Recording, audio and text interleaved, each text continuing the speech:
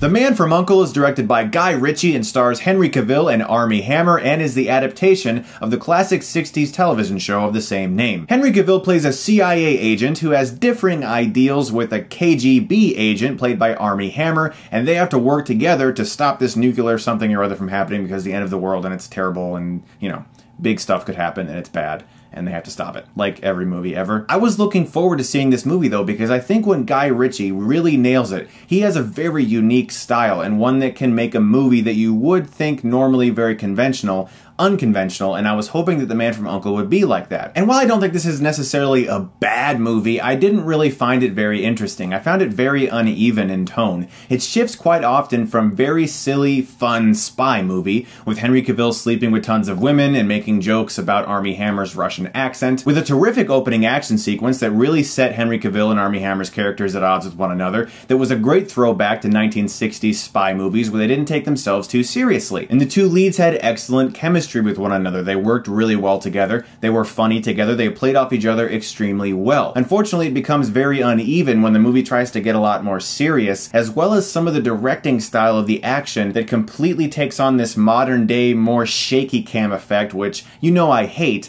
but I understand when it can be used effectively. The issue is that the movie is trying to be also a 60s throwback, and it does a lot of that very well, but there's a lot of modern day attempts at making it very okay for today's audiences as well in some of the way the action is directed, and I think those two elements really clashed and didn't work well with one another. The major issue I had with this movie though is the story. I found it really uninteresting. It's your basic spies have to stop somebody who's an evil guy and he's got bombs, and there's nothing inventive really about it, and the characters were kind of bland, despite the fact that they were portrayed in an entertaining way. Sometimes it would be kind of like Ocean's 11, where you're shown something happens and you think that's how it played out, then some guy comes and goes, actually, that's not how it happened. Let me revert back a few minutes, and then you go in flashback form and you see what actually took place, and you're like, oh, it's clever. And it was okay that first time, but then the film did it like 4 more times, and I was like, at what point is this story just gonna play out, or are we gonna keep reverting to various flashbacks to tell us what actually happened? In regards to Henry Cavill, I think he was very energetic in this movie. He was very suave. I can see why some people were considering him for Bond for a while. It's probably the most energy I've seen out of him since...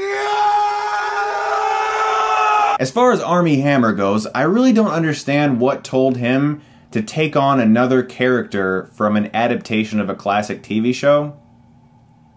Didn't really work out last time. All in all, The Man from U.N.C.L.E. is not a bad movie, I would say. It's just an incredibly uneven one. It goes from fun spy film to serious drama, where Armie Hammer's character has these bouts of incredible anger, and you're not really sure if you're supposed to be laughing because the tone is so inconsistent. And while they work well with each other and the opening action scene was a lot of fun, every other action scene after that disappointed me, and the story itself I found very bland, and I was honestly a bit bored for most of the runtime of this movie. I'm gonna give The Man from U.N.C.L.E. a C+.